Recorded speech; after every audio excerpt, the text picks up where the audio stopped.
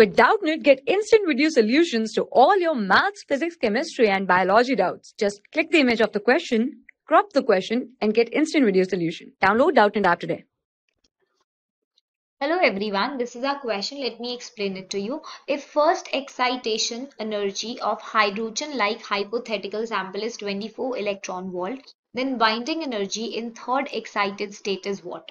Okay, so first of all we need to understand that the given atom is not hydrogen, it is a hydrogen like species, so we cannot fix the atomic number over here. We will use the expression for binding energy, that is equal to minus 13.6 Z square 1 by n1 square minus 1 divided by n2 square. Okay, so if we talk about n1 and n2 over here, then n1, we can pen it down here, is equal to 1. It is for the ground state. This is ground state energy level. If we talk about n2, that will be having a value 2, and this is the first excited state.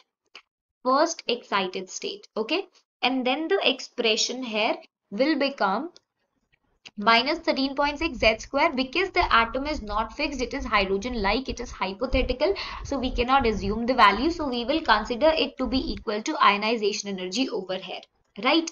Ionization energy, and then further values we can put. For the n1 value is 1, that is 1 square remain 1, then 1 divided by n2 is 2, 2 square will become 4. Binding energy is given as 24 electron volt. We will put the value.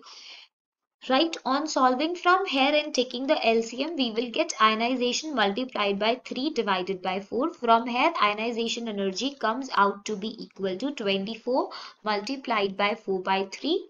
This is 32 electron volt. Now we need to remember that this ionization energy is basically for the first excited state. But what the question is asking us, we have to tell the binding energy in the third excited state. Clear? So in order to give that third excited state, here we need to consider the rest of the values.